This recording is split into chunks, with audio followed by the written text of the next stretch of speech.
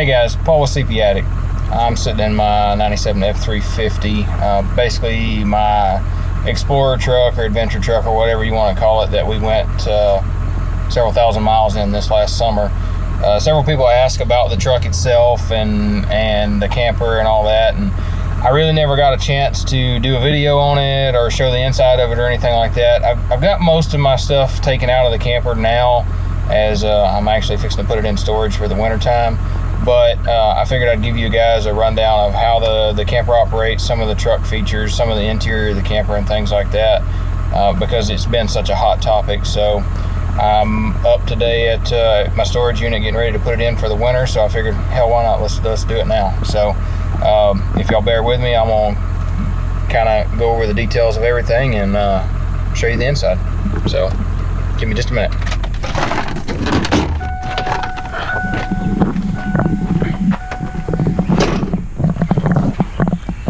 So 1997 F350 four-wheel drive with 140,000 miles on it, with my 1997 Hallmark Camper. Basically all the amenities of home. And there's my Bronco. Got it out playing with it this afternoon. But I mean, it's a typical camper just with a pop top, so I don't have so much rolling resistance going down the road with the wind drag and everything, being obviously an older truck with not a whole lot of power, since it's still basically bone stock. But Hallmark, one of their signatures is the large side windows on it, so it's kind of cool when you get inside. But it's pretty simple setup. There's 4 of these clamps, 2 on the front, there's 2 on the back, 1 on each side. So I'm gonna go in, show y'all how it's set up. Us short folks gotta have a stool to get in. It's cramped at first, but pretty simple really. So crank handle here, I'm gonna go outside and flip my latches so we can pop it. Tell you what, I'll set the camera up outside so you can watch the top come up.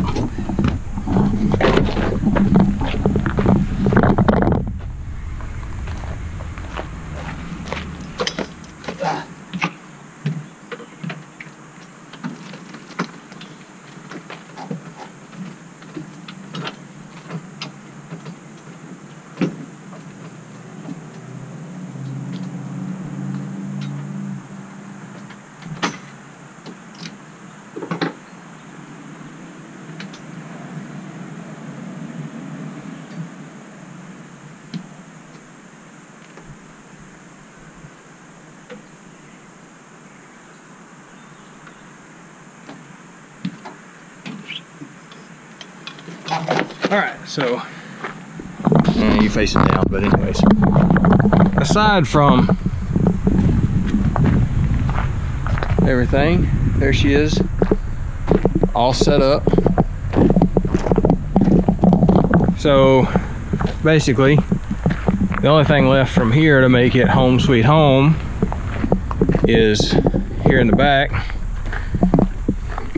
Got your electric port, and then you can tie in under here for fresh water, outside shower. But it has pretty much everything a regular camper would have. So queen mattress, raises up, got storage room under there. Easy fold down, overhead storage. It's where I usually keep all my food and stuff. Over here is where I keep all of my utensils and margarita maker. Got a full sink. Under here's all my utensils and everything else. There's a hot water heater in there.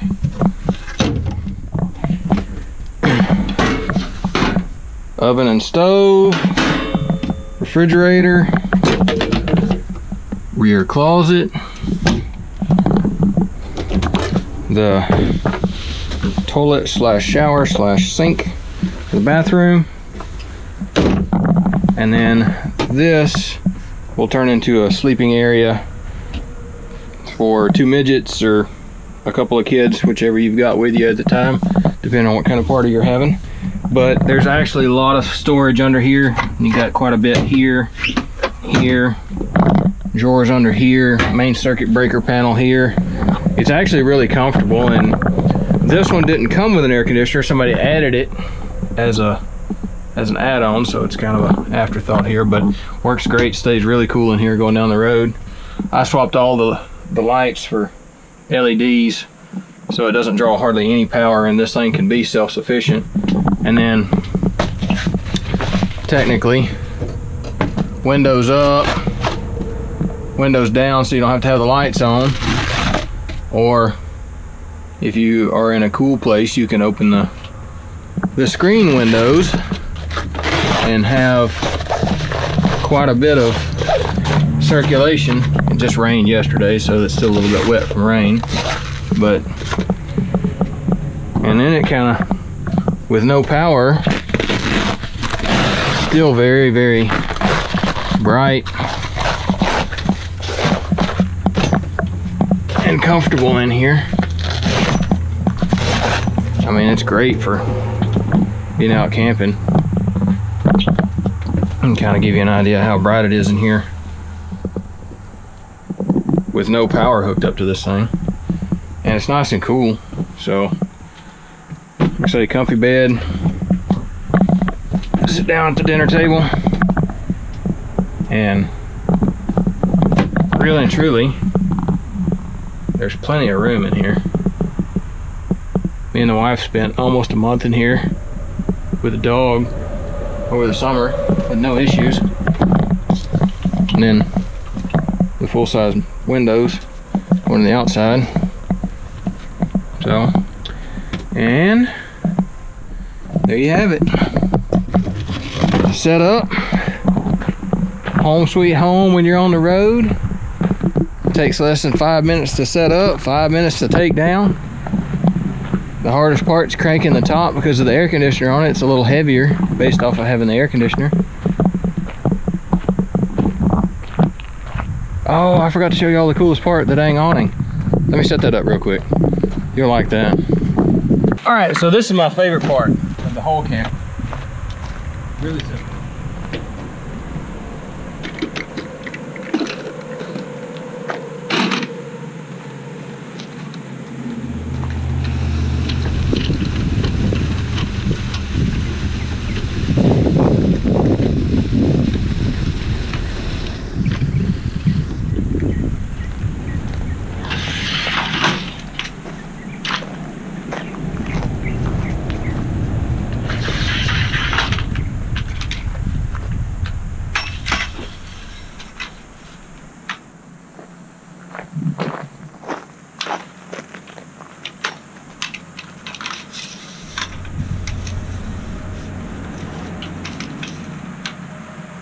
Voila!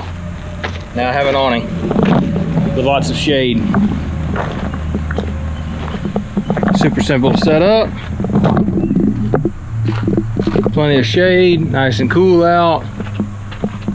Sit out and have a few drinks, enjoy an outside meal, whatever you want.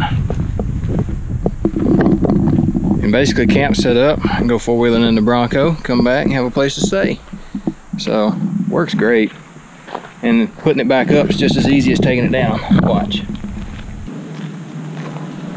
Back the legs in place.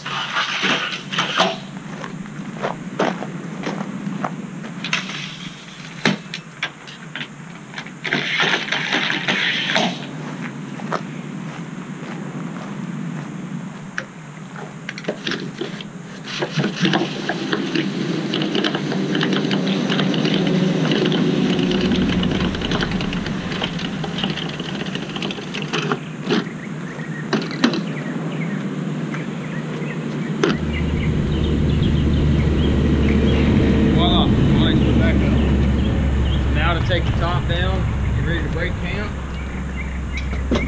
We're all inside.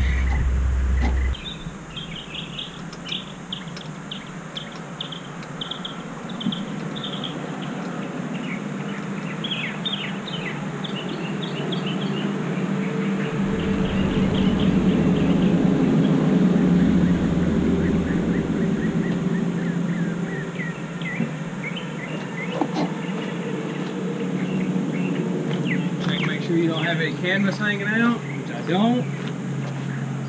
Grab handle's great, no short folks. Clasp it down.